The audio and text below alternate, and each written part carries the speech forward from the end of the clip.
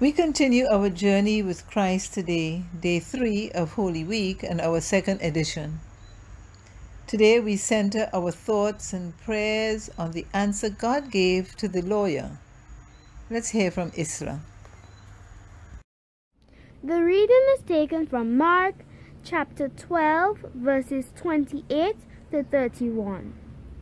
One of the scribes came near and heard them disputing with one another, and seeing that he answered them well, he asked him, "Which commandment is the first of all?" Jesus answered, "The first is, Hear, O Israel, the Lord our God, the Lord is one. You shall love the Lord your God with all your heart, with all your soul, and with all your mind, and with all your strength. The second is this, you shall love your neighbor as yourself. There is no other commandment greater than these." This is the word of the Lord.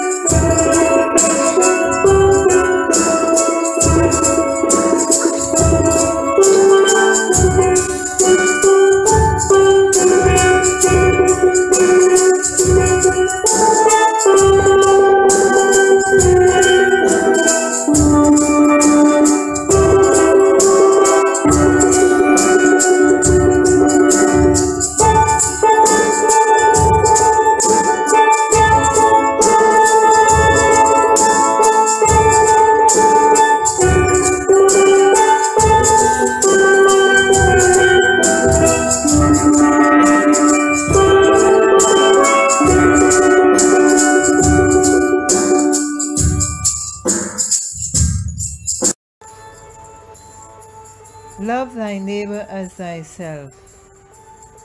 Tonight we give our prayers of thanksgiving for those who have been good examples to us and in their lives show us what life ought to be. For those who have been an inspiration to us and fill us with the desire to make of life a nobler thing. For those who have been a comfort to us, especially when we experience hurt, pain, and anxiety.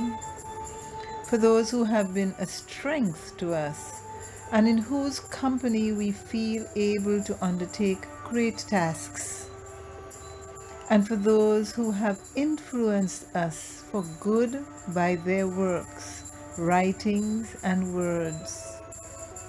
And Father, for those whose love and care, service and understanding we have taken for granted, please receive our thanks in your holy name.